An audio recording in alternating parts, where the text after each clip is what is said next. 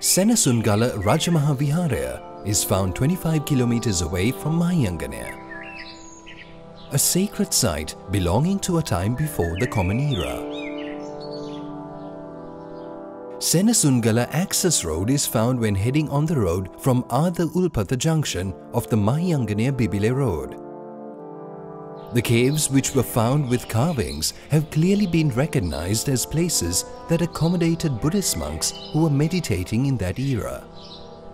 At a later stage, a path to the cave temple was built, but there also lies another partial path from which it is possible to see many other caves. The kataram made by ancient people in the cave testifies that humans had once lived in this habitation. Kataram or rain ledges is a rock architecture that stops rainwater pouring inside the cave. As you move upward, you can see a large cave.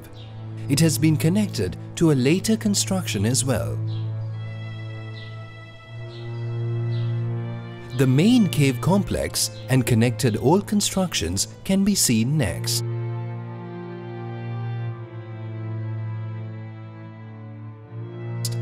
The distinctive feature of this section is the number of pools of water that has been constructed adjacent to each cave. There are about 5 water ponds that are even ready to be used today.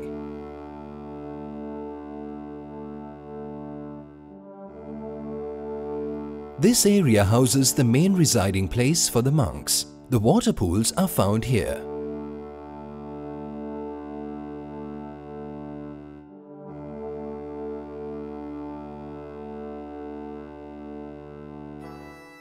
This construction resembles the Dambulla caves. Furthermore, these old cave paintings belong to the Kandyan era.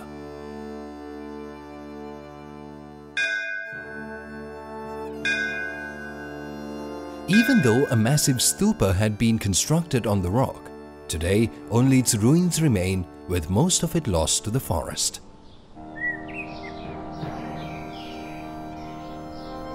Constructions from ancient times testify to the fact that the place was inhabited by people at different times. According to the chronicles, it is said that the area was used by King Dudugamanu as a place to train his armies. But for the longest period, it was a monastery built for meditating monks. The silence, quietness and serenity that still prevails in this place heralds that heritage.